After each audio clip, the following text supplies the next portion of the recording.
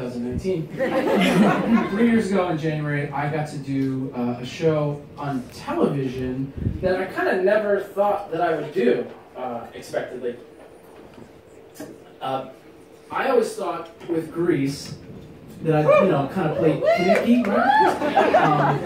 That's my really good Kinnicky. And then it turns out that I wasn't going to play. And that's why you were there.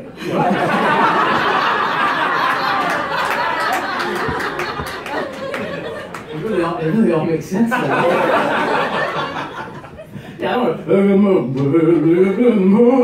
to do that. So I got to do Grease on television, and it was something I really never expected to do, and it turned out being a very incredible experience that somehow a lot of people watched. Because we rehearsed it just like any other show. We rehearsed it in a really small studio, and then it just kept getting bigger and bigger and bigger and bigger until ultimately it was a very big thing that was live on television. And a lot of people have mentioned that they didn't think it was live.